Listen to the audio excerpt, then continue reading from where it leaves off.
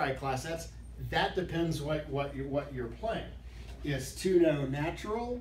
Is 2-no asking partner where do you have help? Remember we talked about a couple of different possible treatments, and I don't know. You know, we talked about these variations in class. We're doing the simple one. The simple one. Yeah. So if you're playing that new suits by opener are definitely help suit tries. 2-no by opener, you could do that with this hand. 2-no by opener should show 18, right? Mm-hmm. Because if you had 15 to 17, you probably opened 1-no, right? Now, this hand has a flaw that even if you had only 17, and we'll look at a hand like this. Actually, this is right out of the Woolsey book.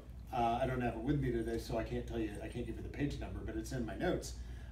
Woolsey gives a situation where opener has a hand very much like this with 18, and the auction begins 1 spade, 1-no, and he talks about what a problem rebid opener has, because you could bid 2-no to show your strength, but then you could lose a heart fit, or you could bid 2 hearts, but with 18, that's kind of I think the hand has 17 that he shows.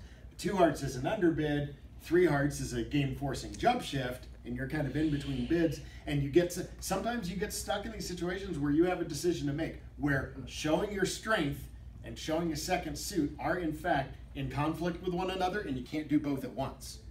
And this is a problem. And he ultimately says, I'm okay with a light jump shift, I'd rather be a little pushy and and go ahead and force the game, and and if these hands end up being a misfit and our game doesn't make,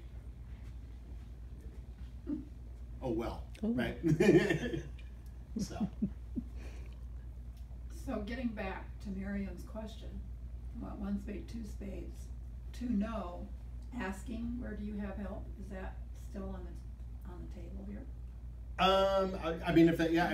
If that's your agreement. That's a partnership agreement. That's a partnership agreement. The meaning. That's the thing here is that the meaning of on an auction that starts 1 major, 2 major, 2-no by opener. I really can't tell you that there is a standard treatment here, because every partnership is going to play it a little differently. So So you could be playing 2-no says, partner, tell me where you have help, and if you don't think you have help anywhere, you just retreat to 3 spades. 2-no could say, partner, I've got the balanced 18. What do you think? And with the balanced 18, with this kind of hand, I think raising 2-no to 3-no would be a reasonable choice and get you to what we said is in fact the best game on these cards. There are a lot of directions that you can go.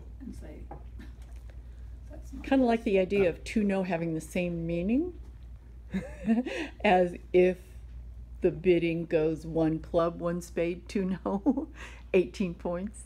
I kind of like that idea. It's less confusing to me to have it be consistently 18 or 19. But the fact of the matter is 2-no is 2-no is likely across the board of all the bids in our box.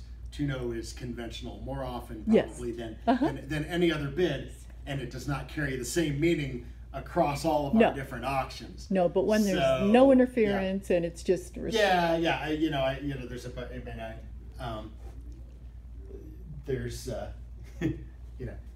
as we like to say, we say 2-no is not a contract; it's a convention.